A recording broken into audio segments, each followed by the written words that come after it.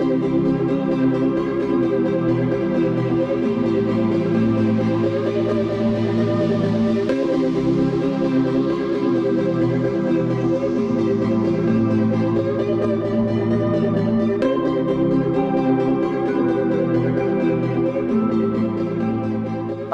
ഞാൻ ബൈജു നായർ. നമ്മുടെ ചാനലിലേക്ക് സ്വാഗതം. ഞാനിപ്പോൾ നിൽക്കുന്നത് മൂന്നാറിൽ ചിത്രപുരത്താണ്. മൂന്നാറിലേക്കുള്ള യാത്രക്കിടയിൽ ചിത്രപുരത്ത് ഒന്ന് നിർത്തിയതാണ്. ഈ യാത്ര രണ്ട് ഉദ്ദേശ ലക്ഷ്യങ്ങളോടുകൂടിയാണ്. ഒന്ന്, നമ്മുടെ കൂടെ ഇന്നൊരു അതിഥിയുണ്ട്. ആ അതിഥി ഒരു പെൺകുട്ടിയാണ്. ആ പെൺകുട്ടി ഒരു ഭയങ്കര സംഭവമാണ്. സംഭവം എന്ന് പറഞ്ഞാൽ നമുക്കറിയാം, നമ്മുടെ വീട്ടിലൊക്കെയുള്ള സ്ത്രീകളൊക്കെ ആണെങ്കിലും ഒന്ന് അടുത്തുള്ള ടൗണിലേക്ക് പോകണമെങ്കിൽ പോലും ആരെങ്കിലും കൂട്ടത്തിലുള്ള ആണുങ്ങളെ ആശ്രയിക്കുന്നൊരു പതിവുണ്ട്. അങ്ങനെ അല്ലാത്തവരുണ്ട്, ഇല്ലെന്നല്ല, എൻ്റെ തലക്കയറാൻ വരരുതേ ഞാൻ ഈ പറഞ്ഞതിൻ്റെ പേരിൽ. പക്ഷേ പൊതുവേ നമ്മുടെ സ്ത്രീകളൊന്നും അങ്ങനെ ഒറ്റയ്ക്ക് യാത്ര ചെയ്യാൻ ഇഷ്ടപ്പെടുന്നവരല്ല, അല്ലെങ്കിൽ അതിൻ്റെ കാര്യത്തിൽ ഭയമുള്ളവരാണ്.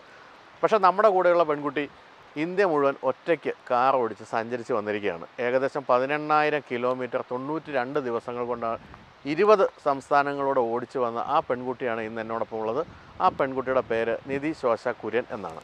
ദോ നിൽക്കുന്നു നിധി. വാ, പടം എടുത്തത് അല്ല, മതി പടം എടുത്തത്. വരൂ, നമുക്ക് സംസാരിക്കാം. തുടങ്ങി. ഇൻട്രോ പറഞ്ഞു. നമസ്കാരം, ഞാൻ ബൈജു നായർ. എല്ലാവർക്കും നമ്മുടെ യൂട്യൂബ് ചാനലിലേക്ക് അത് കഴിഞ്ഞാൽ ഞാൻ ഒറ്റയ്ക്ക് ഒന്ന് പറയുന്ന സംഭവം. അപ്പൊ ഇതിനെ കാണുമ്പോൾ ഇങ്ങനെ ഒരു തുളസിക്കതിര് പോലെ ആണെങ്കിലും അങ്ങനല്ല, അതിഭയങ്കരയാണ്. ഞാൻ പറഞ്ഞല്ലോ, 92 ദിവസം ഇന്ത്യ മുഴുവൻ ഒറ്റയ്ക്ക് കറങ്ങി വന്നിരിക്കുന്നതാണ്. അപ്പോൾ നിധിയുടെ കഥകൾ നമുക്കിന്ന് കേൾക്കാനുണ്ട്. അതുകൂടാതെ എൻ്റെ സുഹൃത്തായ ദിലീപിൻ്റെ കാമലോട്ട് എന്നൊരു റിസോർട്ടിലാണ് നമ്മൾ താമസിക്കുന്നത്. ആ റിസോർട്ടിൻ്റെ വിശേഷങ്ങൾ കാണാം. ആ റിസോർട്ടിൻ്റെ പ്രത്യേകത എന്താണെന്ന് വെച്ചാൽ, നമ്മൾ ഈ കാണുന്ന പോലെ ഈ കാണുന്ന തേയിലത്തോട്ടങ്ങളെല്ലാം തന്നെ, മൂന്നാറിലെ തേയിലത്തോട്ടം എല്ലാം തന്നെ ടാറ്റ ടീയുടെ ഉടമസ്ഥതയിലുള്ളതാണ്. പക്ഷേ മൂന്നാറിലെ സ്വകാര്യ ഉടമസ്ഥതയിലുള്ള ഒരേ ഒരു ടീ എസ്റ്റേറ്റിലാണ് റിസോർട്ട് ഉള്ളത് എന്നുള്ളതാണ്. അതിമനോഹരമായ സ്ഥലമാണ്. അപ്പോൾ നമ്മളിന്നിപ്പോൾ അവിടെ പോയി താമസിച്ച് നാളെയാണ് തിരിച്ചു പോരുന്നത്. അപ്പോൾ ഈ 2 ദിവസങ്ങളായിട്ട് നമ്മൾ നിധിയുടെ കഥകൾ കൂടി കേൾക്കാൻ പോകുന്നു. ഇവിടെ നിന്ന് കുറച്ച് കഥ പറയാമെന്നാണ് വിചാരിച്ചതെങ്കിലും അതിമാരകമായ കാറ്റായതുകൊണ്ട് ഭയങ്കര കാറ്റ്. അപ്പോൾ പിന്നെ കാറ്റില്ലാത്ത സ്ഥലത്തേക്ക് പോകാനാണ് തീരുമാനിച്ചിരിക്കുന്നത്. എന്തായാലും യാത്ര തുടരാം. ഇനിയിപ്പോൾ മൂന്നാർ ടൗണിലേക്കാണ് പ്രവേശിക്കാൻ പോകുന്നത്. എവിടെയെങ്കിലുമൊക്കെ നിർത്തി കഥയൊക്കെ കേട്ട് ക്യാമലോട്ടിൽ പോയി ഇന്ന് താമസിക്കാനാണ് പരിപാടി. അപ്പോൾ നമ്മുടെ കൂടെയുള്ള മറ്റൊരു താരം MG ഗ്ലോസ്റ്ററാണ്. MG ഗ്ലോസ്റ്ററിലാണ് നമ്മളിപ്പോൾ കൊച്ചിയിൽ നിന്നും യാത്ര പുറപ്പെട്ട് വന്നിരിക്കുന്നത്. എന്തായാലും വളരെ കംഫർട്ടബിൾ ആയിട്ടുള്ള യാത്രയായിരുന്നു. അപ്പോൾ ഇദ്ദേഹമാണ് 2 ദിവസങ്ങളിൽ നമ്മുടെ രഥം, അല്ലേ? വേറെ താരങ്ങളുണ്ട്, അത് ആരൊക്കെയാന്ന് പറയണം. വേറെ 2 താരങ്ങളുണ്ട്. പക്ഷേ തിരശ്ശീലയ്ക്ക് പിന്നിൽ ഉള്ള 2 താരങ്ങൾ 2 അഖിലുമാരാണ്. ഒന്ന് ഈ ക്യാമറ പിടിച്ചുകൊണ്ടിരിക്കുന്ന അഖില്, മറ്റൊന്ന് നമ്മുടെ വീഡിയോ എഡിറ്റർ അഖിൽ. ഈ 2 പേര് കൂടിയുണ്ട്. അങ്ങനെ 4 പേരുടെ സംഘമാണ് എത്തിയിരിക്കുന്നത്. അപ്പുക്കുട്ടൻ എന്ന് വിളിക്കപ്പെടുന്ന അഖിൽ. അതൊക്കെ എല്ലാവർക്കും അറിയാം, പറഞ്ഞു കൊടുക്കേണ്ട കാര്യമില്ല. അപ്പോൾ നമുക്കിനി പോകാം അല്ലേ? എന്നാലും നമുക്ക് ഊണ് കഴിക്കുന്ന സമയത്ത് ക്യാമറയിലോട്ട് എത്താൻ പറ്റും. ഓക്കെ.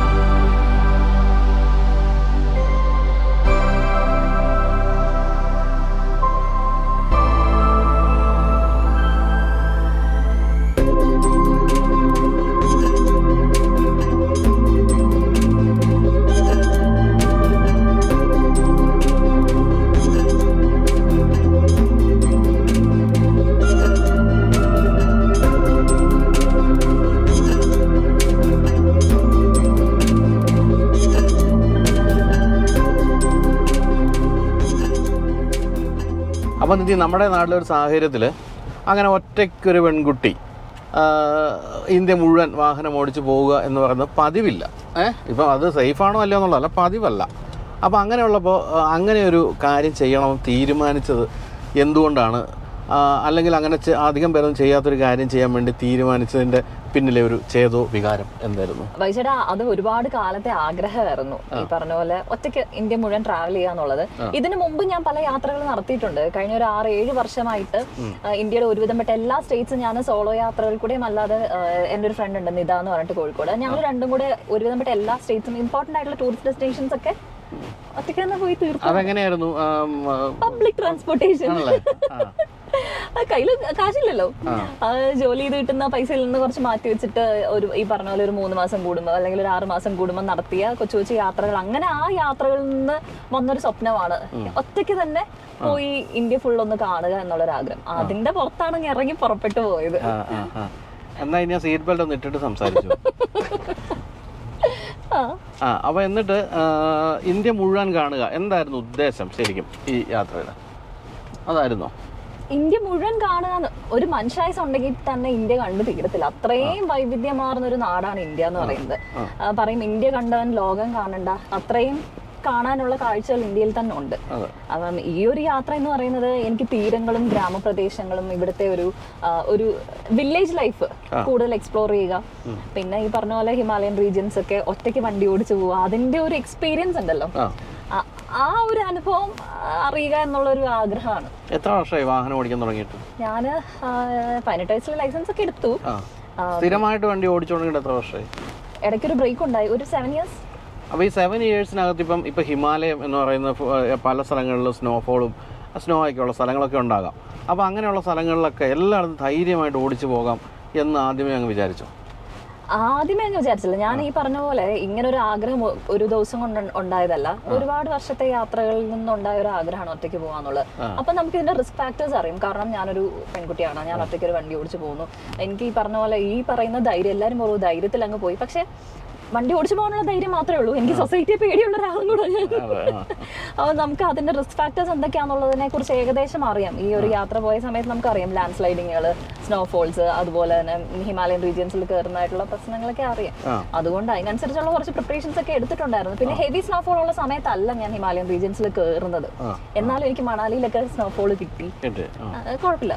അപ്പോൾ ഏത് വണ്ടിയാണ് ഉപയോഗിച്ചത്? ഞാൻ റെനോൾട്ടിന്റെ കിഡ് എന്ന് പറയുന്നത് ഇന്ത്യയിലെ ഏറ്റവും ചെറിയ വണ്ടികളിലൊന്നാണ് അല്ലേ? അപ്പോൾ അത് ഇതിനു വേണ്ടി വാങ്ങിച്ചാണോ അതോ കയ്യിലുണ്ടായിരുന്നാണോ? അല്ലല്ല, ആക്ച്വലി കിഡ് ഓപ്റ്റ് ചെയ്ത് എന്താണെന്ന് ചോദിച്ചു കഴിഞ്ഞാൽ എന്റെ സിറ്റി ഡ്രൈവ് വണ്ടിയാണ് ക്വിഡ്. അപ്പം ഞാൻ കൊച്ചിയിലാണ് വർക്ക് ചെയ്യുന്നത്, ഞാൻ കൊച്ചിയിലാണ് താമസിക്കുന്നത്. അപ്പൊ എന്റെ കംഫർട്ടിന്, എനിക്ക് യാത്രാ സൗകര്യത്തിന് വേണ്ടിയിട്ട് എനിക്ക് പറ്റുന്ന, എന്റെ ഒരു സൈസിനൊക്കെ പറ്റുന്ന, എന്റെ ഒരു ഷേപ്പിനൊക്കെ പറ്റുന്ന ഒരു വണ്ടിയാണ് ക്വിഡ്. അപ്പൊ അതുകൊണ്ട് വേറൊരു വണ്ടി ഇപ്പൊ ഞാനിങ്ങനെ യാത്ര പോകുന്നു പറയുമ്പോൾ ഫ്രണ്ട്സ് ഒക്കെ, ഈവൻ ചില പ്രമുഖരൊക്കെ തന്നെ എന്റെ അടുത്ത് പറഞ്ഞു, നീ ആ വണ്ടിയിൽ പോകണ്ട, നിനക്ക് വേണമെങ്കിൽ എന്റെ വണ്ടികൾ കിടപ്പുണ്ട്, ഏതെങ്കിലും എടുത്തോണ്ട് പോകുന്നൊക്കെ പറഞ്ഞ ചിലരൊക്കെ ഉണ്ട്.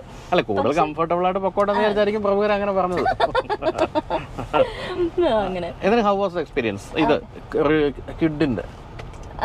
ശരിക്കും പറഞ്ഞാൽ കംഫർട്ടബിൾ ആയിരുന്നു, വണ്ടി കംഫർട്ടബിൾ ആയിരുന്നു. പക്ഷെ എനിക്ക് മൈലേജ് ഇഷ്യൂസ് ഉണ്ടായിരുന്നു. ഞാൻ 2-3 വട്ടം ഫസ്റ്റ് സർവീസ് ഒക്കെ കഴിഞ്ഞ സെക്കൻഡ് സർവീസിന്റെ സമയത്തൊക്കെ ഞാൻ അവരുടെ അടുത്ത് പറയുന്നുണ്ടായിരുന്നു, ഈ പറഞ്ഞ എനിക്ക് മൈലേജ് ഇഷ്യൂ ഭയങ്കരമായിട്ടുണ്ട്. എനിക്ക് 11-12 ഒക്കെ കിട്ടിയിരുന്നു. അല്ല, അത് ഡ്രൈവിങ്ങിന്റെ രീതികളുടെ ഒരു പ്രശ്നമായിട്ട് തോന്നിയോ അതോ ആ വണ്ടിക്ക് അത്ര ഉള്ള മൈലേജ് എന്നാണ് തോന്നിയത്? അല്ലല്ല, അങ്ങനല്ല. എനിക്ക് ഫസ്റ്റ് സർവീസ് കഴിഞ്ഞ ശേഷമാണ് എനിക്ക് മൈലേജ് കുറഞ്ഞായിട്ട് തോന്നിയത്. കാരണം എനിക്കൊരു 18-19 ഒക്കെ കിട്ടുന്നുണ്ടായിരുന്നു. പിന്നെ പക്ഷെ ഞാൻ RPM ഒക്കെ ഒരു 2.5 മേലൊന്നും ഞാൻ കേട്ടുന്നേ ഉണ്ടായിരുന്നില്ല. അങ്ങനെ മാക്സിമം സൂക്ഷിച്ച് കണ്ടൊക്കെയാണ് ഡ്രൈവ് ചെയ്ത്. പക്ഷെ ഇറ്റ് വാസ് ഗുഡ്. എനിക്ക് വളരെ കംഫർട്ടബിൾ ആയിട്ട് എന്റെ സാധനങ്ങളൊക്കെ കറക്റ്റ് ആയിട്ട് പാക്ക് ചെയ്ത് വെക്കാനും കറക്റ്റ് ആയിട്ട് പാർക്ക് ചെയ്യാനും ഡ്രൈവ് ചെയ്ത് പോകാനും ഒക്കെ എനിക്ക് അടിപൊളി വണ്ടിയായിരുന്നു. കാരണം ഇപ്പൊ 18,000 കിലോമീറ്റേഴ്സ് ഒരു പ്രശ്നങ്ങളും ഇല്ലാതെ ഓടി തിരിച്ചെത്തിയ വണ്ടിയെ നമുക്ക് കുറ്റം പറയാനേ പറ്റില്ല, ഒന്നും പറയാനില്ല. പിന്നെ ഈ ഇതിനൊരു മുന്നൊരുക്കങ്ങളുണ്ടല്ലോ. അപ്പം ഇത്രയും കാലം പബ്ലിക് ട്രാൻസ്പോർട്ടിലൊക്കെയാണ് ഇന്ത്യ പലതും പോയത്. ഇപ്പൊ വണ്ടി പോകുമ്പോഴുള്ള മുന്നൊരുക്കങ്ങൾ എന്തൊക്കെയായിരുന്നു? ഭയങ്കര പ്രിപ്പറേഷൻസ് ഒക്കെ ആയിരുന്നു. ഏറ്റവും അവസാനം ഞാൻ ആ ബുക്കുകളെ മടക്കി അങ്ങ് വെച്ചു. കാരണം എനിക്ക് അവസാനം യാത്ര പുറപ്പെടുന്നതിന്റെ തലേന്നൊക്കെ ആയപ്പോഴത്തേക്ക് മനസ്സിലായി, ഒരു കാരണവശാൽ ഞാൻ ഇത്രയും പുസ്തകങ്ങളൊക്കെ പ്രിപ്പയർ ചെയ്യുന്നതിൻ്റെ അകത്തൊന്നും ഒരു കാര്യമില്ല എന്നുള്ളത് മനസ്സിലായി. പ്രിപ്പറേഷൻസ് ഉണ്ടായിരുന്നില്ല എന്ന് പറയാൻ പറ്റില്ല. കാരണം റൂട്ട് പ്രിപ്പയർ ചെയ്യണം. കാരണം ഒരു ദിവസം നമ്മൾ എത്ര കിലോമീറ്റർ ട്രാവൽ ചെയ്യണം, എവിടെ താമസിക്കണം, ആ കാര്യങ്ങളൊക്കെ പ്രിപ്പയർ ചെയ്ത് തന്നെയാണ് പോയത്. ഏറെക്കുറെ അതിനനുസരിച്ചൊക്കെ തന്നെയാണ് പോയത്. പിന്നെ ചില സമയത്ത് നമുക്ക് ഒരു ലോസ്റ്റ് ആയിട്ട് ട്രാവൽ ചെയ്യുന്നതിന്റെ ഒരു രസം ഭയങ്കരമാണ്. നമുക്ക് അങ്ങനെ പ്രത്യേകിച്ച് നമ്മൾ ഇന്നടത്ത് എത്തണം എന്ന് നിർബന്ധങ്ങളൊന്നുമില്ല. ചെല്ലുന്നിടത്ത് നമ്മൾ ചെല്ലുക, റൂം അന്വേഷിക്കുക, അല്ലെങ്കിൽ ഹോസ്റ്റൽസ് എന്തെങ്കിലും ഉണ്ടോ നോക്കുക, ഡോമിറ്ററി ഫെസിലിറ്റീസ് ഉണ്ടോ നോക്കുക, നമ്മൾ അവിടെ താമസിക്കുക. അതും അതിൻ്റെതായിട്ടുള്ള രീതിയിൽ ഭയങ്കര രസമായിരുന്നു. എക്സ്പീരിയൻസ് ആണല്ലോ. ആഫ്റ്റർ ഓൾ നമ്മൾ ഓരോ യാത്രകളും ഓരോ കഥകളും ഒക്കെ എക്സ്പീരിയൻസ് ആണല്ലോ. അപ്പം വിചാരിച്ച ആ ഒരു എക്സ്പീരിയൻസ് തന്നെ തിരിച്ച് വന്നപ്പോ മനസ്സ് നിറഞ്ഞോ? അങ്ങനെ എക്സ്പീരിയൻസ് കിട്ടി എന്ന് പറയാൻ പറ്റുമോ? അതൊക്കെ മേലെ അല്ലേ? ശരി. അപ്പൊ അങ്ങനെ കുറെ കഥകൾ നമ്മൾ കേൾക്കാനുണ്ട്. അതിനിടയ്ക്ക് ഇപ്പൊ നമ്മൾ ഇപ്പൊ ക്യാമലോട്ട് എത്താറായി, നമ്മൾ താമസിക്കാൻ പോകുന്ന റിസോർട്ട്. അതിനു മുമ്പ് ഒരു കാര്യം ചോദിക്കട്ടെ, താമസമായിട്ട് ബന്ധപ്പെട്ടതാണ്.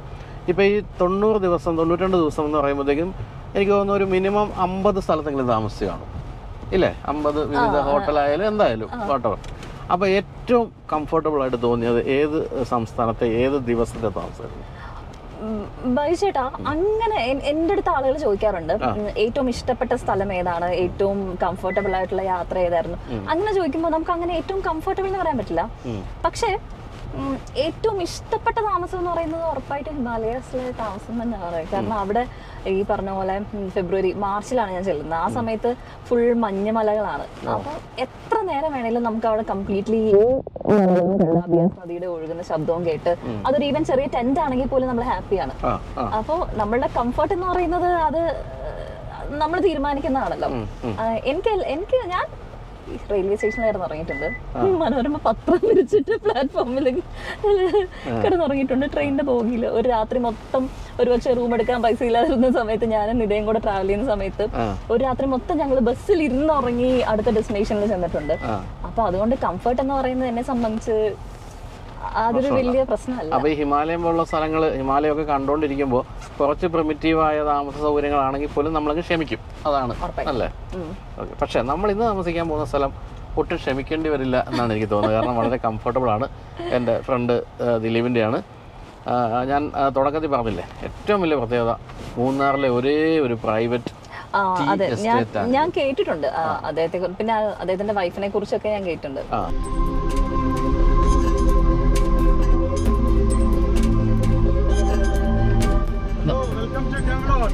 Thank you. അപ്പോ യാത്രയൊക്കെ ഗംഭീരായിരുന്നു, സുഖം. പിന്നെ നമ്മുടെ വണ്ടി അതുപോലെ കംഫർട്ടബിൾ ആണല്ലോ, അതുകൊണ്ട് വളരെ സുഖമായിരുന്നു. അപ്പൊ ഇതാണ് നിധി. നിധിയെ കൊണ്ടുവരാമെന്ന് ഞാൻ ഏറ്റതാണല്ലോ. അപ്പൊ ഇനി വണ്ടി എവിടെ നമ്മള് പാർക്ക് ചെയ്യുന്നത്? മുകളിലാണ്. അന്നേരം നിങ്ങളോട് കയറിയിട്ട് നമുക്ക് അങ്ങോട്ട് പോകാം. ആയിക്കോട്ടെ.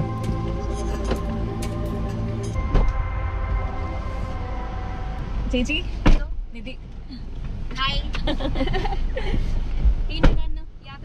അടിപൊളിയായിരുന്നു. എല്ലാം എൻജോയ് ചെയ്തു, സുഖമായി എത്തി. അങ്ങനെ ഞങ്ങളുടെ മലയുടെ മുകളിലേക്ക് നിങ്ങൾ എത്തിയിരിക്കുന്നു. So welcome. Thank you.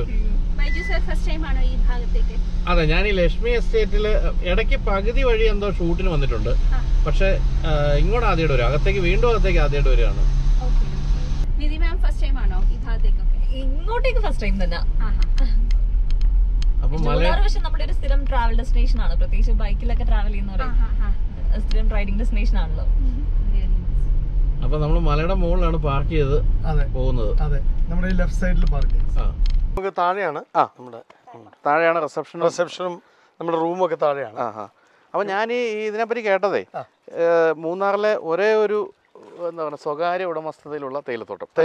അതെ. അതെങ്ങനെ സംഘടിപ്പിച്ചപ്പോ? അത് നമ്മൾ തന്നെ ഇങ്ങനെ ഒരു ഇവിടെ എന്തെങ്കിലും ഒരു ഗ്രീനറി കൂടുതൽ ആക്കുക. പിന്നെ മൂന്നാറിൽ വരുന്നവർക്ക് കൂടുതൽ ഇഷ്ടം തേയിലത്തോട്ടം കണ്ടുകൊണ്ടാണല്ലോ അവർ കൂടുതൽ ഇഷ്ടപ്പെടുന്നത്. പിന്നെ ക്ലൈമറ്റും ആണല്ലോ.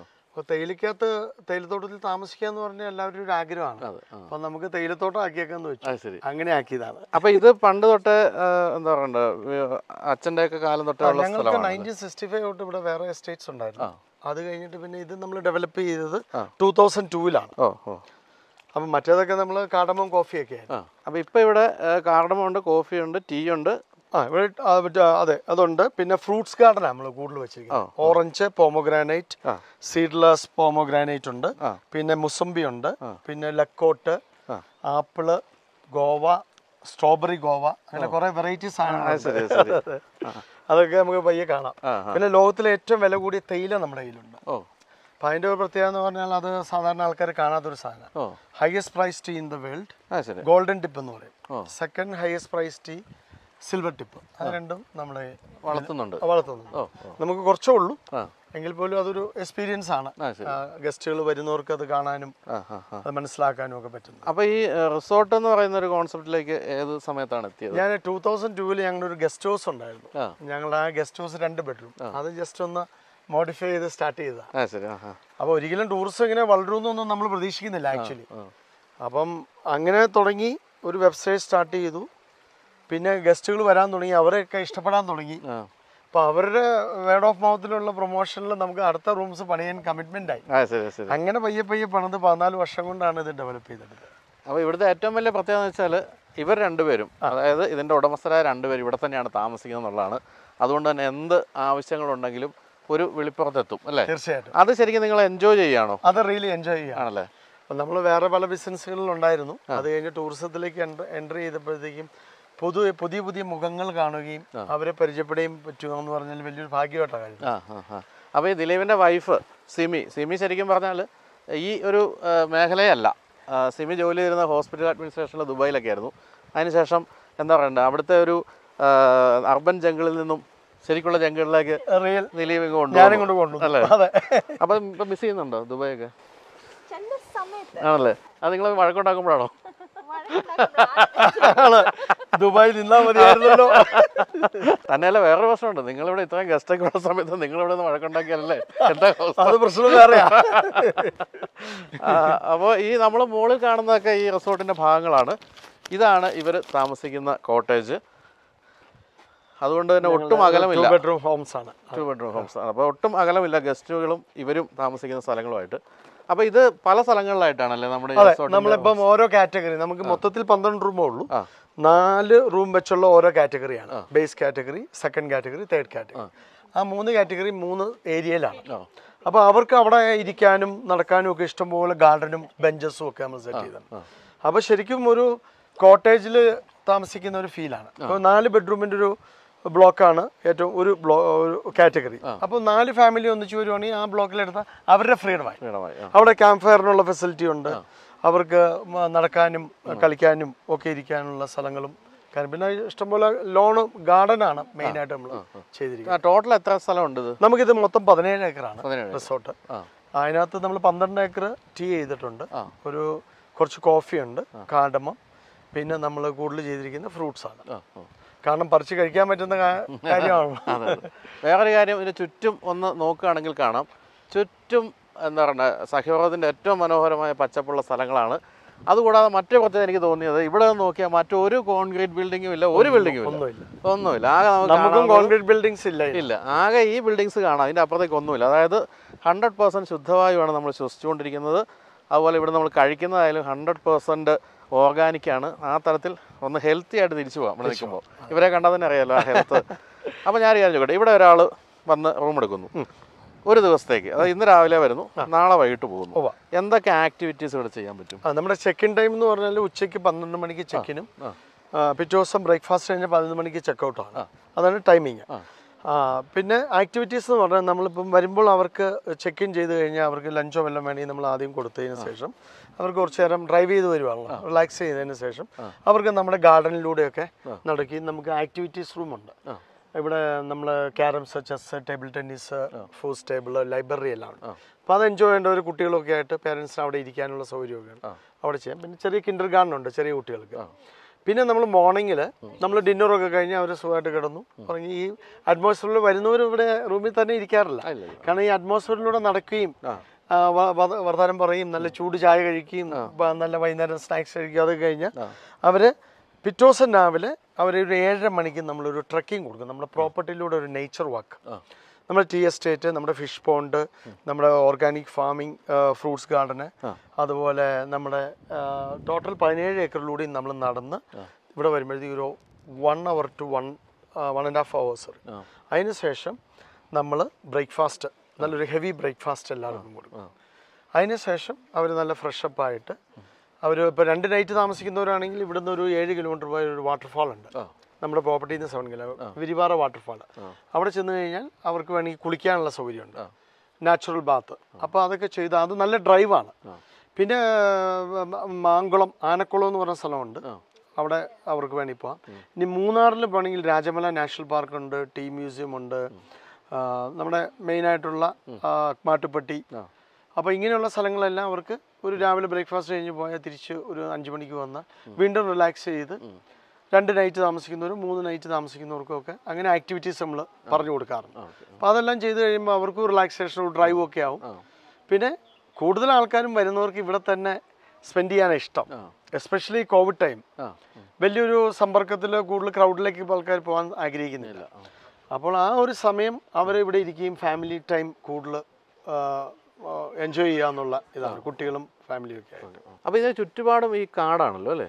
ഇത് ശരിക്കും പറഞ്ഞാൽ കാട് മീൻസ് ഇത് ഒരു 60 ഏക്കർ കോഫി എസ്റ്റേറ്റ്, പിന്നെ ടാറ്റയാണ് നമ്മുടെ ബൗണ്ടറി, അവിടെ ടീ എസ്റ്റേറ്റ്, കോഫി ടീ ഇത് രണ്ടുമാണ് നമ്മുടെ ബൗണ്ടറി. അപ്പോൾ ഇവിടെ വന്യമൃഗങ്ങൾ നമുക്ക് ഒക്കേഷണലി വളരെ വർഷത്തിൽ ഒരു 3-4 പ്രാവശ്യം നമുക്ക് ആന വരാറുണ്ട്, പിന്നെ കാട്ടുപോത്ത് വരാറുണ്ട്, പിന്നെ സാമ്പാർ ഡിയർ, പിന്നെ വൈൽഡ് ബോർ, പോക്കിപ്പൈൻ, അങ്ങനെയുള്ള എല്ലാ സാധനങ്ങളും മൃഗങ്ങളും ഉണ്ട് ഇവിടെ ചുറ്റിനും. പക്ഷെ അതൊരു ഹാംഫുൾ അല്ല, നമ്മൾ ഉപദ്രവിക്കാറില്ല. അത് വരുന്നു, അവരുടെ പഴയ റൂട്ടുകളെല്ലാം അവർ എൻജോയ് ചെയ്ത് അങ്ങ് പോകുന്നു. അത് നൊസ്റ്റാൾജിയ, അവരുടെ ഒരു ഇത് എൻജോയ്, നമ്മളത് ഫ്രീഡം കൊടുക്കാറുമുണ്ട്. നമ്മൾ അവരെ ഡിസ്റ്റർബ് ചെയ്യാറില്ല. അവർ വന്നു പോകുന്നു, നമ്മളത് പിറ്റേ ദിവസമൊക്കെ ആയിരിക്കും, രാത്രിയൊക്കെ ആയിരിക്കും അറിയുന്നത്. അതുപോലെ എനിക്ക് തോന്നുന്നു ഇതൊരു ടോപ്പാണല്ലോ, ഒരു മൗണ്ടൻ ടോപ്പാണ്. അതെ. അപ്പോൾ ഇവിടെ നോക്കി നമ്മൾ ഈ മൗണ്ടൻ്റെ മുകളിൽ കയറാൻ നല്ല വിഷ്വലുകൾ കിട്ടാൻ സാധ്യതയുണ്ട്. ഇവിടെ നമുക്കുള്ള ഒരു പ്രത്യേകത എന്ന് പറഞ്ഞാൽ, ഇപ്പം ആൾക്കാർ പറയുമ്പോൾ അത് വിശ്വസിക്കത്തില്ല. ഇവിടെ നമ്മുടെ ഈ നിൽക്കുന്ന സ്പോട്ടിൽ നിന്ന് നമ്മൾ അങ്ങോട്ട് നോക്കുമ്പോൾ നമുക്ക് കൊച്ചിൻ എയർപോർട്ട് കാണാം. അതുപോലെ സൺസെറ്റ് വളരെ നല്ല രീതിയിൽ എൻജോയ് ചെയ്യാൻ പറ്റും. അതുപോലെ നമ്മൾ അവിടെ ഒരു 360 വ്യൂ ഉണ്ട്. അവിടെ ചെല്ലുമ്പോൾ നമുക്ക് സൺറൈസ് കാണാം. ഒരു സൺറൈസും സൺസെറ്റും കാണാവുന്ന പോയിന്റാണ് അത്. പിന്നെ ഓൾ മൗണ്ടൻസ് ഓഫ് മൂന്നാർ കാണാവുന്ന നമുക്കൊരു പോയിന്റ് ഉണ്ട്, അവിടെയും നമ്മളെല്ലാം പോകുന്നതാണ്.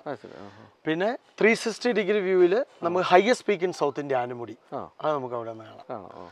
അപ്പം മൂന്നാറിൻ്റെ ഏതാണ്ട് ഒരു ചിത്രം നമ്മുടെ ഈ പ്രോപ്പർട്ടിയിൽ നിന്ന് നമ്മൾ ഗസ്റ്റുകളെ കാണിച്ചു കൊടുക്കുന്നതാണ്. അപ്പോൾ ഇതെല്ലാം നമ്മൾ കൂടെ ആരെങ്കിലും വന്ന് കാണിച്ച്? അതെ, നമ്മുടെ രാവിലത്തെ ഗൈഡഡ് ടൂറാണ്. അപ്പോൾ രാവിലെ 7നും 7:30ക്കും ഇടയിൽ നമ്മുടെ മെയിൻ ആയിട്ടുള്ള നമ്മുടെ സ്റ്റാഫ് അവർ ടേക്ക് കെയർ ചെയ്യും. അപ്പോൾ മോർണിംഗ് വാക്കിന് അത് ഈ താരിഫിൽ ഇൻക്ലൂഡഡ് ആണോ? നമ്മൾ കോംപ്ലിമെൻ്ററി ആണ്. അതായത് ബ്രേക്ക്ഫാസ്റ്റും ട്രക്കിങ്ങും നമ്മൾ കോംപ്ലിമെൻ്ററി ആയിട്ടാണ്, അത് ഫ്രീ ആണ്. നടന്നാ പോകുന്നത്. കുഴപ്പമില്ല. അത് നമുക്ക് പിന്നെ ഒരു ജീപ്പ് സഫാരി ഉണ്ട്, അത് ചാർജബിൾ ആണ്. അതെങ്ങോട്ടാ കൊണ്ടുപോകുന്നത്? അതും ഇതിനകത്ത് കംപ്ലീറ്റ് റോഡ് ഉണ്ട് നമ്മുടെ പ്രോപ്പർട്ടിക്ക്. അതിനകത്തോടെ ഈ പറഞ്ഞ സ്പോട്ടുകളെല്ലാം നമ്മൾ കൊണ്ടുപോയി അവരെ കാണിച്ച് ഫോട്ടോ എടുത്ത് തിരിച്ചു. അതൊരു ചാർജ് ചെയ്യും. അത് നമ്മൾ ജിപ്സി ഉണ്ട്, നമുക്ക് താറുണ്ട്, ബൊലേറോ ഉണ്ട്, ഏതിൽ വേണമെങ്കിലും നമുക്ക് കൊണ്ടുപോകാം. അവരുടെ ഇഷ്ടമാണ്, ചോയ്സാണ്. അങ്ങനെ സംഭവം ഉണ്ട്. ഇവിടെ വണ്ടികളുടെ കളക്ഷൻ ഉണ്ട്, നമുക്കത് കാണാനുണ്ട്. നമ്മൾ വണ്ടി പാർക്ക് ചെയ്യേണ്ട തൊട്ടടുത്താണ്. എന്ന് തന്നെയല്ല, ഇന്നലെയാണ് ഒരു പുതിയ മഹീന്ദ്ര താർ ഇവിടെ എത്തി, ഡീസൽ ഓട്ടോമാറ്റിക്. അതൊക്കെ ഒന്ന് കാണാം. പക്ഷെ അതിനുമ്പോൾ നമുക്കിനി ഇതിന്റെ റിസപ്ഷൻ തൊട്ടുള്ള കാര്യങ്ങളൊക്കെ നമുക്ക് കാണാം. അപ്പോൾ ഇതാണ് നമ്മുടെ റിസപ്ഷൻ. അതെ, വെൽക്കം പ്ലീസ്. ഞാനിവിടെ ശ്രദ്ധിച്ചൊരു കാര്യം എന്ന് വെച്ചാലേ, ഇത് എന്താ പറയണ്ട, ഒരു 5 സ്റ്റാർ ഹോട്ടലിൻ്റെ രീതികളൊന്നുമല്ല, വളരെ പ്രകൃതിയോട് ഇണങ്ങി നിൽക്കുന്ന രീതിയിൽ അത് കണ്ടാൽ ഇഷ്ടപ്പെടുന്ന ഒരു രീതികളാണ് ഇവിടെ മൊത്തത്തിൽ. ഇതൊക്കെ സ്വന്തം ആർക്കിടെക്ചർ. ഞാനും എൻ്റെ ഒരു ഫ്രണ്ട് മിസ്റ്റർ ജോളി ഉണ്ട്, പുള്ളിയും കൂടിയാണ് ഞങ്ങൾ. പുള്ളി പെൺകുന്നത് ഓപ്പോസിറ്റിൽ ടാറ്റ ടീയിൽ നേരത്തെ എഞ്ചിനീയർ ആയിരുന്നു. പുള്ളി എൻ്റെ ബെസ്റ്റ് ഫ്രണ്ട്. അപ്പം ഞങ്ങൾ രണ്ടും കൂടിയുള്ള ഒരു ഡിസൈനിങ് ആണ് ഇത്. ശരി. ഇവിടെ കുറച്ച് ആൻറ്റിക് സാധനങ്ങളൊക്കെ കാണുന്നുണ്ട്. അതുപോലെ മൂന്നാറിന്റെ ചരിത്രമാണ് അല്ലേ ഈ ഫോട്ടോസ്. 1924 ഫ്ലഡില് സംഭവിച്ച മൂന്നാറിന്റെ കുറെ ട്രാജഡികളൊക്കെയാണ്. ഇതാണ് 1924 മൂന്നാറിൽ വലിയ ഒരു വെള്ളപ്പൊക്കം ഉണ്ടായ സമയത്ത്. ആ സമയത്ത് ഇവിടെ ഒരു റെയിൽവേ ഉണ്ടായിരുന്നു, അതെല്ലാം ഒഴുകിപ്പോയി. അതിനുശേഷം ഏറ്റവും വലിയ ഫ്ലഡ് വന്നത് 2018-ലാണ്. 2018 അതുപോലത്തെ ആൾക്കാരാണ് പറയുന്നത്. അന്നത്തെ ജീവിച്ചിരുന്ന ആൾക്കാരൊക്കെ പറഞ്ഞു. പിന്നെ ഞങ്ങൾ കാണുന്നത് 2018 ഫ്ലഡാണ്. പക്ഷെ അത് ദൈവം കുറെ കാര്യങ്ങൾ നമ്മളെ സഹായിച്ചു, അല്ലെങ്കിൽ തീർന്നു പോയേനെ. അതുപോലെ ഇവിടെ ഒരു ചെറിയ ആക്ടിവിറ്റി ഏരിയ ഉണ്ട് അല്ലേ? ഇപ്പൊ കുട്ടികളൊക്കെ ആയിട്ട് പേരൻസിന് ഇരിക്കാനും വളരെ ഒരു നല്ലൊരു ഏരിയ ഉണ്ട്. ഇവിടെ പഴയ തറവാട്ടിലൊക്കെ ഇരിക്കുന്ന പോലെ വേണമെങ്കിൽ ചാരി കസേരയിൽ ഇരിക്കാം. അതെ അല്ലേ? ചെസ് ഉണ്ട്, ക്യാരംസ് ഉണ്ട്, ടേബിൾ ടെന്നീസ് ഉണ്ട്. അതിന്റെ പേരെന്താ? Force table. ഹാൻഡ്ലിങ്ങിന്. അതെ, അതിന്റെ പേര് നമുക്ക് അറിഞ്ഞു.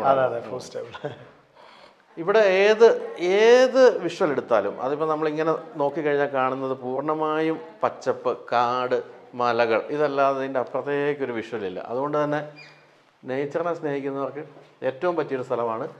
ഒരു കെട്ടിടം പോലും കാണാൻ പറ്റില്ല, എത്ര ശ്രമിച്ചാലും കാണാൻ പറ്റില്ല. അതാണ് ഇവിടുത്തെ ഒരു പ്രത്യേകത എനിക്ക് തോന്നിയത്. ഏത് മൂലയിൽ നിന്ന് നോക്കിയാലും കാണുന്ന പച്ചപ്പാണ്. അപ്പോൾ എന്തായാലും ഇവിടെ പ്രകൃതിയെ ഒട്ടും വേദനിപ്പിക്കാതെയാണ് ഇവിടുത്തെ എല്ലാ. തീർച്ചയായിട്ടും നമ്മൾ കൺസ്ട്രക്ഷൻ എല്ലാം ഒന്നും നമ്മൾ JCB ഹിറ്റാച്ചി ഒന്നും യൂസ് ചെയ്യാതെ മാനുവലി നമ്മൾ എങ്ങനെ ലാൻഡ് കിടക്കുന്നു അതിന് നമ്മൾ ഡിസ്റ്റർബ് ചെയ്യാതെ നമ്മൾ ചെയ്തിരിക്കും. അപ്പോൾ ഇപ്പോൾ ഇവിടെ ഇപ്പോൾ ഫാമിലി ആയിട്ടും അല്ലാതെ ഒക്കെയുള്ള ഗസ്റ്റുകൾ വരാറുണ്ടല്ലോ അല്ലേ? അപ്പോൾ ഒരുമിച്ച് ഇപ്പോൾ ഒരു ഫാമിലിയിലെ ഒരു 10-25 പേരൊക്കെ ഒരുമിച്ച് വന്നാലും താമസിക്കാൻ പറ്റും. നമുക്ക് 12 റൂമുണ്ടല്ലോ. അപ്പം 20-25-30 പേര് വന്നാൽ ഫുൾ പ്രോപ്പർട്ടി ബ്ലോക്ക് ചെയ്തിട്ട് അവരുടെ മാത്രമായിരിക്കും. അപ്പോൾ അവർക്ക് ഫുൾ ഫ്രീഡം ആണ്. റെസ്റ്റോറൻറ്റ്, റിസപ്ഷന്, ഫുൾ പ്രോപ്പർട്ടി അവർക്ക്. അപ്പം അതാണ് ഇപ്പോൾ ആൾക്കാർ ആഗ്രഹിക്കുന്നത്. കൂടുതലും ആൾക്കാർ ഇപ്പം അങ്ങനെയാണ് ട്രാവൽ ചെയ്യുന്നത്. ഇപ്പൊ ഈ ഒരു വലിയ ഫാമിലീസ്. അതെ. പിന്നെ ഇവിടെ മറ്റുള്ള ആൾക്കാരെ ഒന്നും അധികം കാണാൻ പറ്റില്ലല്ലോ. ഇവിടെ വന്നു കഴിഞ്ഞാൽ അവർക്ക് ഫുൾ ഫ്രീഡമാണ്. പിന്നെ മറ്റൊരു കാര്യം, ഇവിടുത്തെ ഫുഡിന്റെ വെറൈറ്റിയെ പറ്റി ചോദിക്കണം. എന്തൊക്കെയാണ് ഫുഡിന്റെ വെറൈറ്റി? നമ്മൾ കൂടുതലും എല്ലാ ടൈപ്പ് ഫുഡും ഉണ്ട്. നമ്മൾ മൾട്ടി കുസൈൻ റെസ്റ്റോറൻ്റ് ആണ്. അതിനകത്ത് നമ്മൾ നാടൻ ഫുഡാണ് കൂടുതൽ പ്രിഫർ ചെയ്യുന്നത്. പിന്നെ കൂടാതെ ചൈനീസ് ഫുഡ് നമ്മളെല്ലാം കൊടുക്കുന്നുണ്ട്. പിന്നെ കോണ്ടിനെന്റൽ വേണ്ടവർക്ക് അത് ചെയ്യുന്നുണ്ട്. പിന്നെ നോർത്ത് ഇന്ത്യൻ ഫുഡ് വേണ്ടവർക്ക് അതെല്ലാം കൊടുക്കുന്നുണ്ട്. ഈ 3-4 വെറൈറ്റി ആകുമ്പോൾ എല്ലാവർക്കും സഫീഷ്യൻ്റ് ആയിട്ട് എല്ലാ വെറൈറ്റീസും ഉണ്ട്. അതുപോലെ ഈ പാൻഡമിക് സിറ്റുവേഷനിൽ ഇവിടെ ഇപ്പം എല്ലാ സ്ഥലങ്ങളിലും ഈ സാനിറ്റേഷൻ പോലുള്ള കാര്യങ്ങളെല്ലാം ഇപ്പം നമ്മളൊക്കെ ഒരു സ്ഥലത്ത് പോയി താമസിക്കണമെങ്കിൽ സാനിറ്റൈസ്ഡ് ആണെന്ന് ഉറപ്പാക്കുന്നുണ്ടല്ലോ. തീർച്ചയായിട്ടും. അങ്ങനെ എന്ത് ഉറപ്പാണ് ഇപ്പോൾ ആൾക്കാർക്ക്? നമ്മൾ എല്ലാ റൂമും ഒരു ഗസ്റ്റ് ചെക്കൗട്ടായി കഴിഞ്ഞ് കഴിഞ്ഞാൽ നമ്മൾ ആ ക്ലോത്ത്സുകളെല്ലാം സെപ്പറേറ്റ് എടുത്ത് മാറ്റി വെച്ചിട്ട് അത് നമ്മൾ ഹോട്ട് വാട്ടർ വാഷാണ് നമ്മൾ ചെയ്യുന്നത്. അത് കഴിഞ്ഞിട്ട് നമ്മൾ റൂമുകളെല്ലാം സാനിറ്റൈസ് ചെയ്യും. അതോടൊപ്പം നമ്മൾ ഫോഗ് മെഷീൻ ഉണ്ടല്ലോ, അത് വെച്ചിട്ട് ഫോഗ് ചെയ്ത് നമ്മൾ ഫ്യൂ അവേഴ്സ് നമ്മൾ മാക്സിമം നമുക്ക് 8 hours വരെ നമ്മൾ ഇട്ടിട്ട് നമ്മൾ കൊടുക്കുന്നത്. ആ ഫോഗ് ചെയ്യുമ്പോൾ തന്നെ സാനിറ്റൈസ് ചെയ്യാതെ തന്നെ എല്ലാം ഇത് നശിക്കും എന്നുള്ളതാണ് പറയുന്നത്. അത്രയും എഫക്റ്റീവ് ആണ് അത്. ഇപ്പം നിങ്ങൾ ഇവിടെ വരുന്നതിന് മുമ്പ് ഈ റിസപ്ഷനൊക്കെ നമ്മൾ ഫോഗ് ചെയ്ത് റിസപ്ഷൻ, റെസ്റ്റോറൻ്റ് എല്ലാം ഒരു 3 times ഒക്കെ നമ്മൾ ഫോഗ് ചെയ്യും. എന്താണ് അവിടെ സംഭവിച്ചുകൊണ്ടിരിക്കുന്നത്? ഇതെല്ലാം ഒടിച്ചെടുത്താ പൈസ കൊടുക്കണം കേട്ടോ പോകുമ്പോ. ഫൂസ്റ്റേബിൾ ആണോ? അപ്പൊ ഇനി നമുക്ക് കുറച്ച് റൂംസും ഒക്കെ ഒന്ന് കാണാം അല്ലേ? റൂംസ്, റെസ്റ്റോറന്റ്, അങ്ങനെയുള്ള കാര്യങ്ങളൊക്കെ ഒന്ന് കാണാം. നിങ്ങൾ കളിക്കുകയാണോ, വരുന്നുണ്ടോ? ആണോ? അപ്പൊ ഇതിപ്പോ ഒരു ബ്ലോക്കാണ് അല്ലെ? 4 റൂംസ്. ഇതാണ് നമ്മുടെ ഹയർ കാറ്റഗറി, സൂപ്പർ ലക്ഷറി എന്ന് പറഞ്ഞു. മുകളിൽ 2, താഴെ 2. അതെ, ഒരു വാട്ടർഫാൾ ഒക്കെ ഉണ്ട് കേട്ടോ ബിൽഡിങ്ങിന്റെ. അത് മഴക്കാലത്തേ ഉള്ളൂ. ആർട്ടിഫിഷ്യൽ ആയിട്ടുള്ള പരിപാടികളൊന്നും ഇല്ല. നമ്മള് ഇതെല്ലാം നല്ല ഗംഭീര വിഷ്വലാണ്. ഇവിടെ നമ്മൾ എവിടെ നിന്ന് നോക്കിയാലും ഗംഭീര വിഷ്വൽ. അങ്ങോട്ട് നോക്കിയാൽ ഫുൾ മിസ്റ്റ് ഇങ്ങനെ കയറി വരുന്ന മല കാണാം. ആ കാണുന്ന ബിൽഡിംഗ് ആണ് ഇവിടുത്തെ ആദ്യത്തെ ബിൽഡിംഗ്. അതായത് ഇവിടുത്തെ ഫാം ഹൗസ് ആയിരുന്ന കാലത്തെ ബിൽഡിംഗ് ആണ് ആ കാണുന്നത്. അതിൽ നിന്നാണ് പിന്നെ ഇതിങ്ങനെ വളർന്ന് പന്തലിച്ചുകൊണ്ടിരിക്കുന്നത്. അപ്പോൾ ഇവിടെ ഒരു സ്ട്രീമുണ്ട്, വെള്ളം ഒഴുകിക്കൊണ്ടിരിക്കുന്നു. അപ്പോൾ ഇതാണ് ഇവിടുത്തെ ഏറ്റവും നിങ്ങൾക്ക് എന്താ താമസിക്കാൻ ഒരുക്കിയിരിക്കുന്ന റൂംസ്. ഇതാണ് നമുക്ക് തന്നിരിക്കുന്ന മുറികളിലൊന്ന്. ഇതാണ് സൂപ്പർ ലക്ഷറി എന്ന് പറയും. ഇതാണ് സൂപ്പർ ലക്ഷറി. വളരെ കംഫർട്ടബിൾ, നല്ല വ്യൂ ആണ് ഇവിടുന്ന്. റൂമാണ്.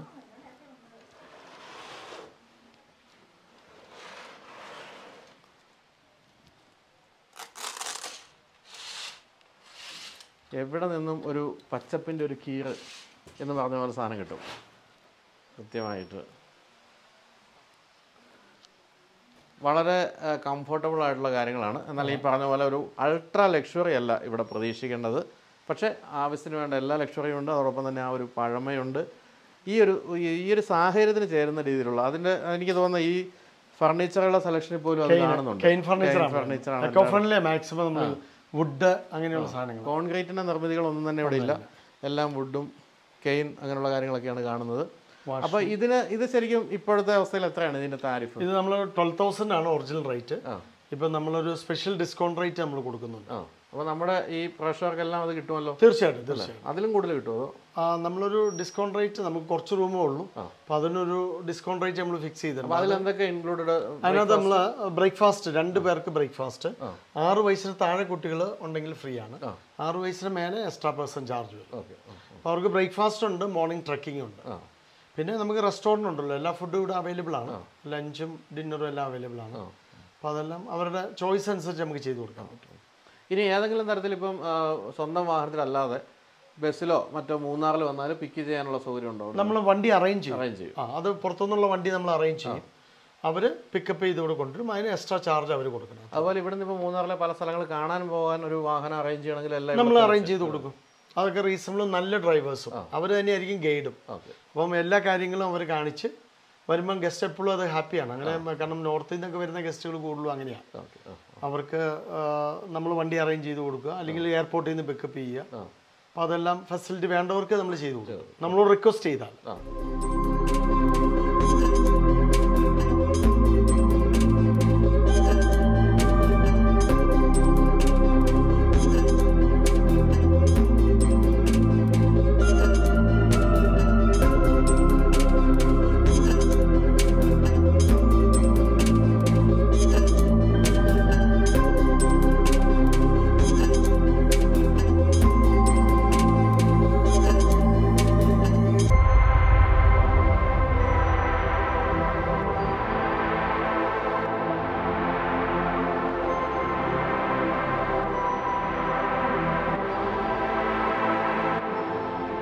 ഇവിടുത്തെ ഏറ്റവും എന്താ പറയുക വെറൈറ്റി ബിൽഡിംഗ് എന്ന് പറയുന്നത് ഈ കാണുന്നതാണ് അല്ലേ? താഴെ റിസപ്ഷനും മുകളിലാണ് നമ്മുടെ റെസ്റ്റോറൻറ്റ്. അതെ, പിന്നെ റെസ്റ്റോറൻറ്റ്, നിലാവ് റെസ്റ്റോറൻറ്റ്. ഓ അങ്ങനെയാണ്. നമുക്ക് നിലാവൊക്കെ കാണാം, ഫുൾ ഗ്ലാസ് ആണ് ആ സൈഡിൽ. വളരെ വെറൈറ്റി ഒരു രൂപമാണ് റെസ്റ്റോറൻറ്റിന് അല്ലേ? എല്ലാം എക്കോ ഫ്രണ്ട്ലിയാണ് ചെയ്തിരിക്കുന്നത്. ക്ലേയുടെ ടൈൽസും ഫർണിച്ചർ, ഇവിടെയൊക്കെ വുഡൻ ഫ്ലോറ്. ഇത് പഴയ സമോറാണല്ലോ. സമോറാണ്. 70 വയസ്സുണ്ട്. 70 വയസ്സുള്ള സമോറ. ഇവിടെയും ഈ കാണുന്ന പോലെ ഗ്ലാസ് ഏരിയ ആണ് കൂടുതലും, കാഴ്ചകൾ കണ്ടുകൊണ്ട് ആഹാരം കഴിക്കാൻ. ഇവിടെയും നമ്മൾ കാണുന്നത് ഈ പറഞ്ഞ പോലെ വളരെ നേച്ചർ ഫ്രണ്ട്ലി ആയിട്ടുള്ള കാര്യങ്ങളെല്ലാമാണ് എല്ലായിടത്തും ഉപയോഗിച്ചിരിക്കുന്നത്. ഇത് കോഫി എസ്റ്റേറ്റ് ആണ്. ഇത് നമ്മുടെ തന്നെയാണ്? അല്ല, എൻ്റെ ഒരു ഫ്രണ്ടിൻ്റെയാണ്. Surrounding 60 acre coffee. വേറെ ബിൽഡിങ്സ് ഒന്നുമില്ല അതിനകത്ത്, ഓൺലി എസ്റ്റേറ്റ് മാത്രം. നേച്ചറാണ് കംപ്ലീറ്റ്. 10, 100, 200 വർഷം പഴയ മരങ്ങളും ഒത്തിരി ബേഡ്സ് ഉണ്ട് ഇവിടെ. അപ്പം രാവിലെകളിൽ ബുഫേ ബ്രേക്ക്ഫാസ്റ്റ് അല്ലേ? അതെ. രാത്രിയിൽ ഡിന്നർ ബുഫേ ആണോ? നമുക്ക് റൂം ഫുള്ളാണ് നമ്മൾ ബുഫേ ചെയ്യുള്ളൂ, അല്ലാക്കാട്ട് ചെയ്യാൻ ബുദ്ധിമുട്ടാണ്. അതെ. അപ്പം നമ്മളൊരു 8 റൂംസ് മുകളിൽ നമ്മൾ ബുഫേ ആയിരിക്കും, അല്ലെങ്കിൽ നമ്മൾ അലാക്കാട്ട കൊടുക്കാൻ പറ്റും. ഇപ്പോൾ ഇപ്പോഴത്തെ ഒരു സിറ്റുവേഷനിൽ മിനിമം സ്റ്റാഫിനെ അല്ലേ വെക്കാൻ പറ്റും. അപ്പോൾ പ്രോട്ടോകോൾ അനുസരിച്ച് നമുക്ക് അധികം സ്റ്റാഫിനെ വെക്കാൻ പറ്റും. ഇപ്പോൾ ഇവിടെ നിന്ന് നോക്കുമ്പോൾ എനിക്ക് തോന്നുന്നു ഏറ്റവും മനോഹരമായ വിഷ്വൽ ഇവിടുന്ന് നടന്നു വരുമ്പോഴുള്ള വിഷ്വലാണ്. അതെനിക്ക് വളരെ ഇഷ്ടപ്പെട്ടു. ഈ ഒരു മലയുടെ മുകളിൽ തന്നെ ബാക്കി റൂംസ് സെറ്റ് ചെയ്തിരിക്കുന്നത് വളരെ ഭംഗിയായിട്ടുണ്ട്. അതുപോലെ നമുക്ക് ഇവിടെ പല സ്ഥലത്തും ഇരുന്ന് ചായ കുടിച്ചും മറ്റോ ഇരിക്കാൻ പറ്റുന്ന പല സ്ഥലങ്ങളുണ്ട്. അങ്ങനെ ഒരു സ്ഥലമാണ് ഇപ്പോൾ ഇവിടെ കാണുന്നത്. ഇതൊക്കെ രാത്രിയിൽ ഇവിടെ ഫുഡ് സെർവ് ചെയ്യുമോ? ഫുഡ് ഗസ്റ്റ് ചെയ്യുമല്ലോ. റെസ്റ്റോറൻറ്റും കിച്ചണും അടുത്താണ്. അപ്പോൾ ഇതുപോലെയുള്ള സ്ഥലങ്ങൾ വീണ്ടും താഴെയൊക്കെ ഉണ്ടല്ലേ? താഴെയുണ്ട്. നമുക്ക് എക്കോ ഫ്രണ്ട്ലി ആയിട്ട് ചെയ്തിരിക്കുന്ന 2 കുടകളുണ്ട്, പനയോല വെച്ചിട്ട്. അതുപോലെ ബാർബക്യൂ വേണമെങ്കിൽ ആവശ്യപ്പെട്ടാൽ സെറ്റ് ചെയ്ത് തരും. നമുക്ക് ആവശ്യം ഓൺ റിക്വസ്റ്റ് ആണ്. അതെ അതെ. അത് ഗ്രൂപ്പൊക്കെ ആണെങ്കിലാണ് കൂടുതൽ ചെയ്യുള്ളൂ, അല്ലാതെ ഇൻഡിവിജ്വൽ ആയിട്ട് ചെയ്യുമ്പോൾ അത് ബുദ്ധിമുട്ടാണ്, എസ്പെഷ്യലി നമുക്ക് ഇങ്ങനെയുള്ള ഈ ടൈമിൽ. ക്യാമ്പ് ഫയറും നമ്മൾ on request. On റിക്വസ്റ്റിൽ camp fire, അവിടെ ചെയർസ് എല്ലാം ഇട്ട് കൊടുത്ത് അവർക്ക് സ്നാക്സോ എന്തെങ്കിലുമൊക്കെ വേണമെങ്കിൽ അവിടെ സർവീസ് ചെയ്യും. അങ്ങനെ 2 പ്ലേസ് ഉണ്ട് നമുക്ക് ക്യാമ്പ് ഫയറിന് വേണ്ടി. അതുപോലെ ഇവിടെ ഇപ്പോഴത്തെ സാഹചര്യത്തിൽ ഉണ്ടാവില്ലെങ്കിലും എനിക്ക് തോന്നുന്നത് ഫോറിനേഴ്സിനൊക്കെ ഇഷ്ടപ്പെടുന്ന ഒരു സ്ഥലമാണ്. ഞങ്ങൾക്ക് കൂടുതലും ഞങ്ങളുടെ ക്ലയൻസ് ഫോറിനേഴ്സ് ആയിരുന്നു കോവിഡ് വരുന്നതിന് മുമ്പ്. ശരി. അതെ, നമ്മുടെ നിപ്പ തൊട്ടാണ് നമുക്ക് കുറച്ച് ഡൗൺ ആയത്. അതിനു മുമ്പ് നമ്മൾ കൂടുതലും നമ്മുടെ ഗസ്റ്റുകൾ പുറത്തുനിന്നുള്ള ആൾക്കാരാണ്. അവരെന്താ ചെയ്യുന്നത് പൊതുവെ ഇവിടെ വന്നു കഴിഞ്ഞാൽ? അവർ വന്നു കഴിഞ്ഞാൽ അവർക്ക് കൂടുതലും ട്രെക്കിങ്ങും വായനയാണ് ഇഷ്ടം. അപ്പം ഭയങ്കര ക്വൈറ്റ് പ്ലേസ് ആണല്ലോ, വണ്ടിയുടെ ഹോൺ പോലും കേൾക്കാൻ പാടില്ല. അതാണ് ഇവിടുത്തെ പ്രത്യേകത. പിന്നെ പൊല്യൂഷൻ ഒട്ടുമില്ല. കണ്ടില്ലേ ബേഡ്സിന്റെ സൗണ്ട്. അപ്പം ശരിക്കും ആ ഒരു ഫോറസ്റ്റിന്റെ ഫീലിംഗും നമുക്ക് ഇവിടെ ഉണ്ട്. ഷീവീഡ്, അങ്ങനെ ബേഡ്സ്. മോർണിംഗ് വേക്കപ്പ് കോളൊക്കെ നമ്മുടെ കുക്കു ബേഡ്സിന്റെ സൗണ്ട് ഒക്കെ കേട്ടാണ് എണീക്കുന്നത്. അപ്പം വേറൊരു ഫീലാണ് നമ്മളിവിടെ താമസിക്കുന്നത്. അന്ന് ഇത് ഹൈറ്റിലായതുകൊണ്ട് വേറൊരു ഭയങ്കര പോസിറ്റീവ് എനർജിയാണ്. അതുണ്ട്. ശരി. അതുപോലെ എനിക്ക് തോന്നുന്നു റിപ്പീറ്റഡ് ഗസ്റ്റുകൾ ധാരാളം ഉണ്ടാവും. ഞങ്ങൾക്ക് ഏറ്റവും കൂടുതൽ നമ്മളെ ഇപ്പം ഈ കോവിഡ് ടൈമിലൊക്കെ ഒത്തിരി റിപ്പീറ്റ് കസ്റ്റമേഴ്സ് ആണ്. ഞങ്ങൾക്ക് ഒത്തിരി ഡോക്ടേഴ്സ്, എഞ്ചിനീയേഴ്സ്, ബിസിനസ്സുകാർ, പിന്നെ ഹണിമൂൺ കപ്പിൾസ് നമുക്ക് ഒത്തിരി വരുന്നുണ്ട്. അപ്പോൾ അവർക്കും ഭയങ്കര പ്രൈവസി ഉള്ള ഒരു ഏരിയ ആണ് കപ്പിൾസ്. എനിക്ക് തോന്നുന്നത് വെച്ചാൽ ഇവിടെ നമ്മളിപ്പോൾ ഒരിക്കലും താമസിച്ച് കഴിഞ്ഞാൽ വീണ്ടും നമ്മൾ മൂന്നാറിലേക്ക് വരുമ്പോൾ നമ്മൾ മറ്റൊരു സ്ഥലം നമ്മുടെ മനസ്സിൽ വരില്ല. കാരണം ഒന്നാമത്തെ കാര്യം, മറ്റ് പല സ്ഥലങ്ങളും ഒരു പൂർണ്ണമായിട്ടൊരു ഹോട്ടലിൻ്റെ ഒരു സെറ്റപ്പ് ആയിരിക്കും. അല്ലെങ്കിൽ ഇത്രയും സ്പേസിലൊന്നും വളരെ കുറച്ചേ ഉള്ളൂ. സ്പേസിലുണ്ട് സ്ഥലങ്ങൾ, പക്ഷേ എങ്കിൽ പോലും ഇത്രയും ഈ ലുക്ക് ഔട്ട് പോയിന്റ്സും അല്ലേ ഇതുപോലെയുള്ള ഒരു വെറൈറ്റി സ്ഥലം വേറെ ഇല്ല. ഒത്തിരി കാര്യങ്ങൾ കാണാനുണ്ട്. ഇടയ്ക്ക് ഒരു ചെറിയ മഴ പെയ്തപ്പോൾ നമ്മളൊന്ന് നിന്നതാണ്. ഈ മഴ പെയ്ത സമയത്ത് ഒരു ചായ കുടിച്ചാലോ? നമുക്ക് ചായ കുടിക്കാം അല്ലേ? അതെ.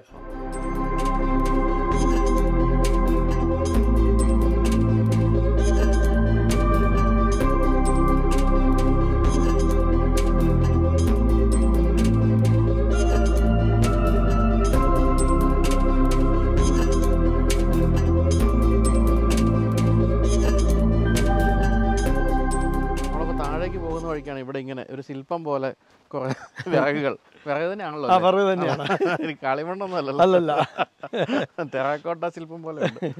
അപ്പോൾ ഇതൊരു ക്യാമ്പ് ഫയർ ഏരിയ ആണ്, ഒരു ക്യാമ്പ് ഫയർ ഏരിയ. ഇപ്പോൾ ചെറിയ സ്മോൾ ഗ്രൂപ്പിനൊക്കെ ഒരു ഫാമിലി, ഇപ്പോൾ ഇൻഡിവിജ്വൽ ഫാമിലിക്ക് വേണമെങ്കിലും ഇവിടെ ചെയ്യാം, ഒരു 5 ഫാമിലി ഉള്ളവർക്ക് ഇവിടെ ചെയ്യാം. വലിയ ഗ്രൂപ്പാണെങ്കിൽ നമ്മൾ മുകളിൽ നമുക്കൊരു 50 പേർക്ക് ഇരിക്കാനുള്ള ഒരു ക്യാമ്പ് ഫയർ സെറ്റപ്പ്.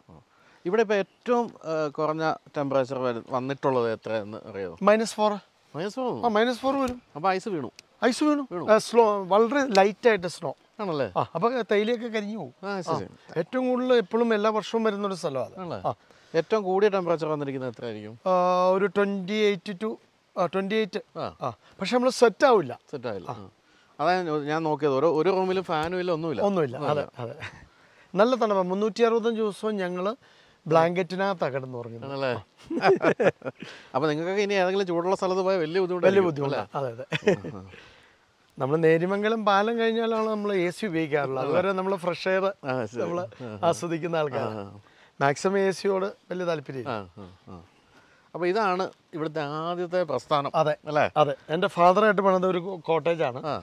ഞങ്ങൾ ഒരു ഗസ്റ്റ് ഹൗസ് പോലെ ഞങ്ങൾ വരുമ്പം അത് ഞങ്ങൾ മോഡിഫൈ ചെയ്ത് ഞങ്ങൾ 2002-ൽ ഞാനിത് 2 ബെഡ്റൂമിൻ്റെ ഒരു കോട്ടേജ് ആക്കിക്കൊണ്ട് സ്റ്റാർട്ട് ചെയ്തു.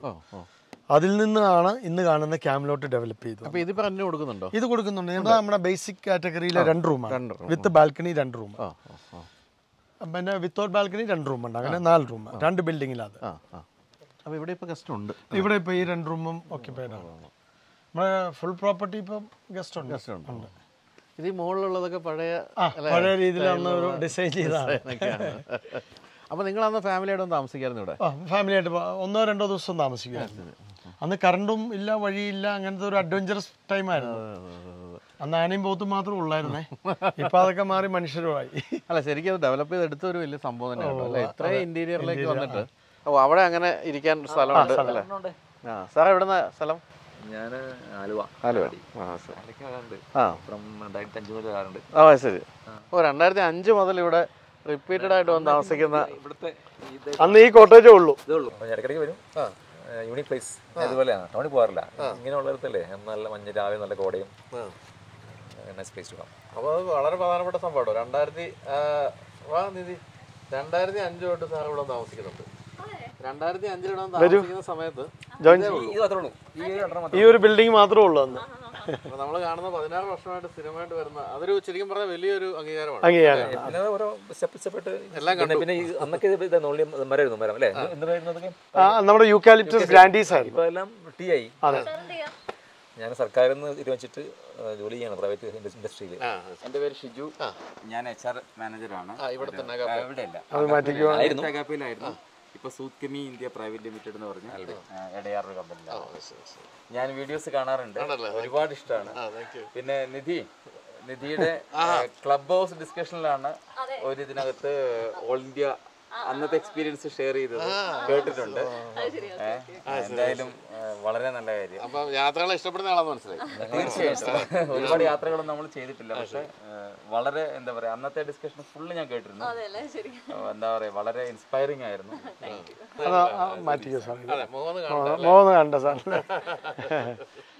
അല്ലെങ്കിൽ നമ്മള് പിന്നെ എപ്പോഴും കണ്ടാൽ മനസ്സിലാവില്ല. അപ്പൊ ഇതൊക്കെ ഇവിടുത്തെ ഈ വലിയ കാറ്റുള്ളതുകൊണ്ട് സംഭവിക്കുന്നതല്ലേ? ഇത് മിനിഞ്ഞാന്നത്തെ വലിയൊരു ഹെവി വിൻഡ് വന്നപ്പോൾ സംഭവിച്ചതാണല്ലേ? അതെ. അപ്പൊ ഞാനും സർപ്രൈസ് ആയി. ഞാനും ട്രാവലിംഗിൽ പോയിട്ട് തിരിച്ചു വരുമ്പോഴത്തേക്ക് ഇത് ഇവിടെ ഈ കാറ്റ് പല പ്രശ്നങ്ങളും ഉണ്ടാക്കും അല്ലേ? അതെ അതെ, ഹെവി വിൻഡ് ഉണ്ട്.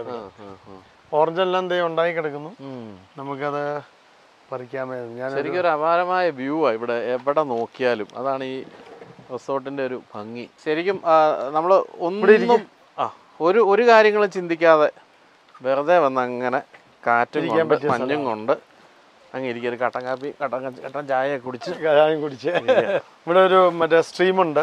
സ്ട്രീമിന്റെ ശബ്ദം അതെ, കുട്ടികൾക്ക് കളിക്കാനുള്ള, കുഞ്ഞുങ്ങൾക്ക് കളിക്കാനുള്ള അത്യാവശ്യം സ്വിങ്, പിന്നെ സീസോ, ഇത് അങ്ങനെയുള്ള സാധനങ്ങളൊക്കെ അവിടെ വെച്ചു ചെറിയ കുട്ടികൾ. പിന്നെ ഇത് ഗോവയാണ്. അത് സ്ട്രോബെറി ഗോവ എന്ന് പറഞ്ഞ 2 ചെടികളാണത്. അത് മറ്റേ കസ്റ്റേർഡ് ആപ്പിളാണ്. പിന്നെ ഓറഞ്ച് ഇത് ഞാവൽ ട്രീസ് ആണ്. ഇത് ചെമ്പകം ഫ്ലവർ.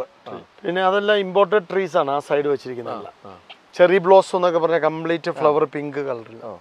ഇപ്പോൾ നമ്മൾ ഓറഞ്ച് പറിക്കാനുള്ള ശ്രമത്തിൽ ഏർപ്പെട്ടിരിക്കുന്ന ദിലീപിനെയാണ് കണ്ടുകൊണ്ടിരിക്കുന്നത്.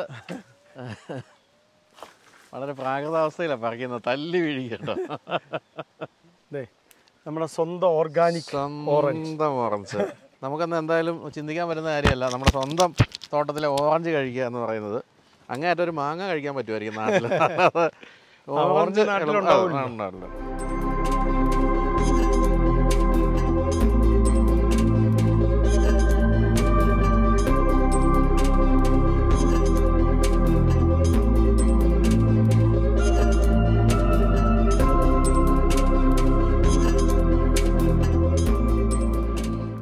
നല്ല മഴയും നല്ല തണുപ്പും ആയതുകൊണ്ട് ഇനിയിപ്പോൾ ഇന്നത്തെ ഷൂട്ടൊക്കെ നിർത്തിവെക്കുകയാണ്. ഇത് തന്നെയല്ല, ഒരു ഷർട്ടോടൊക്കെ ഇട്ട് ജാക്കറ്റൊക്കെ ഇട്ട് തണുപ്പിനെ പ്രതിരോധിക്കാൻ വേണ്ടി റെഡിയായിട്ട് നിൽക്കുകയാണ്. ഇനിയിപ്പോൾ ഒരു കുളിയൊക്കെ കഴിഞ്ഞ്, ചൂട് വെള്ളത്തിൽ കുളിക്കാൻ നല്ല രസമാണ് തണുപ്പ് കാലത്ത്. അങ്ങനെ കുളിയൊക്കെ കഴിഞ്ഞ് ഡിന്നർ കഴിച്ച് കിടന്നുറങ്ങുന്നു. രാവിലെ മറ്റു ചില സ്ഥലങ്ങൾ കാണാനുണ്ട്. അതിൽ പ്രധാനമായിട്ടുമുള്ളത് ഈ റിസോർട്ടിന് ചുറ്റുമുള്ള മലനിരകളിലേക്കുള്ള ഒരു 4-wheel ഡ്രൈവാണ്. അത് അവിടെ നിന്ന് നോക്കുമ്പോഴാണ് നമുക്ക് കൊച്ചിൻ എയർപോർട്ട്, അതുപോലെ ആനമുടി പോലെയുള്ള വമ്പൻ കൊടുമുടികൾ എല്ലാം കാണാൻ പറ്റുന്ന ഒരു ഗംഭീര സ്ഥലമാണ്. അപ്പോൾ രാവിലെ അവിടെ വരെ പോകണം. കൂടാതെ ഫിഷ് പോണ്ടിൽ പോയി മീൻ പിടിക്കണം, ആ മീനിനെ പൊരിച്ച് കഴിക്കണം. അത്തരം ചില പരിപാടികളുണ്ട്. കൂടാതെ നമുക്ക് നിധിയുടെ യാത്രയുടെ ബാക്കി വിശേഷങ്ങൾ കേൾക്കാനുമുണ്ട്. അതെല്ലാമായിട്ട് നാളെ വീണ്ടും കാണാം.